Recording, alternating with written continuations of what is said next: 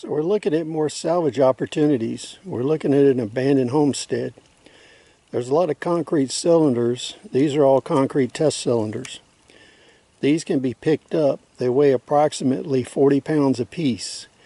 I've gathered lots of these over the years. I have laid walls with them. I've built fortifications with them, and I've used them for fill material for culverts.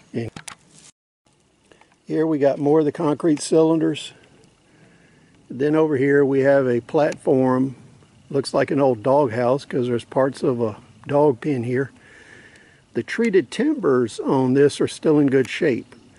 The plywood surface is rotten. So we can actually salvage the timbers and or some of the fasteners, be they lag bolts, on this. So as we look around this old homestead, we got some anti-climb fence that's really rusted. This material I would not salvage, but some of this area has T-posts, which are salvageable. So you could come in here with a T-post puller and get these T-posts. A lot of this fencing was fastened to trees or cedar posts.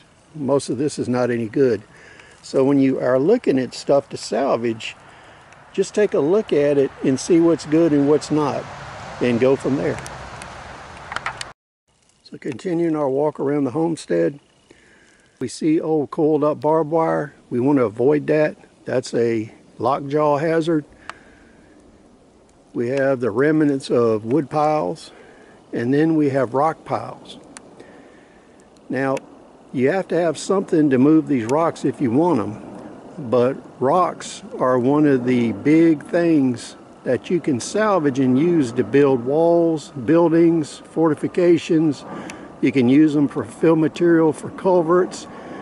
You can use rocks to make a ford across a river or creek if you don't want to bridge it.